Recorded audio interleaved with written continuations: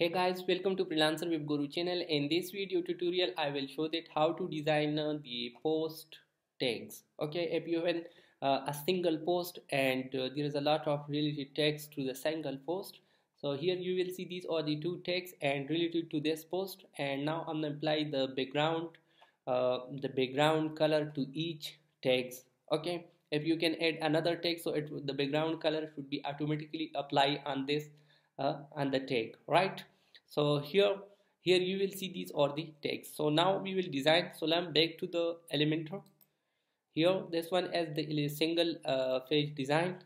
From here I'm gonna select the info. So I'm gonna drag info to here, right? And let's cross the comment, time and date, and also remove the icon.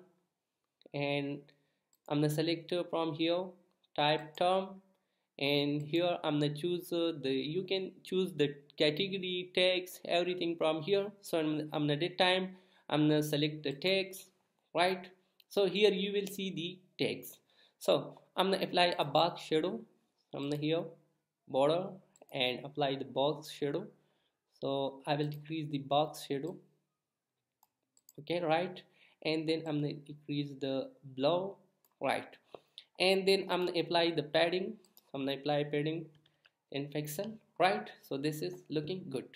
Okay, so here you will see this code, and don't worry, I will provide this code in the video description. So I'm gonna copy this code, and then I'm gonna paste the code here. Here you will see the advanced, and inside the advanced you will see the custom CSS. So here I'm gonna paste the custom CSS. Okay, so now the color has successfully applied on the tags. From here I'm gonna change the text color from black to white. Okay, now it's looking good. So now I'm gonna update,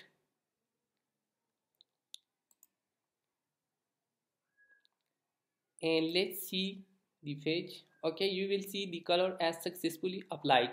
So I'm gonna apply the red color.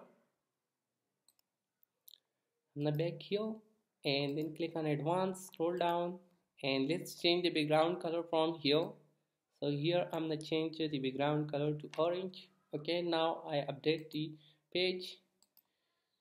Okay, now it's looking good if you are visit the page. Okay, so in this way you can apply the background color to the post tags as well as to the category. Okay, so if this video is helpful, please subscribe my channel, comment, like and share. Thank you.